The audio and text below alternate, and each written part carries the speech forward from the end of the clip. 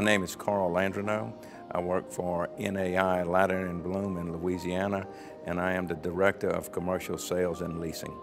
Our biggest business challenge before the advent of GIS and our implementation of it was that being in a tertiary marketplace, we had to outsource all of GIS reporting that we wanted to make presentations and to feature properties, and it was a real headache and a real time loss for us. We have accepted as a company technology and technology platforms.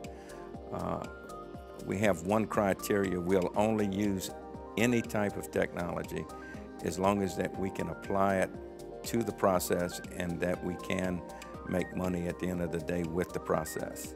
Our association with Esri really started through the CCIM Institute, and because of that we were exposed to Esri and its products and the way it has grown over the years, and by that association and that use of the technology, we think we've come light years in the last couple of years ahead.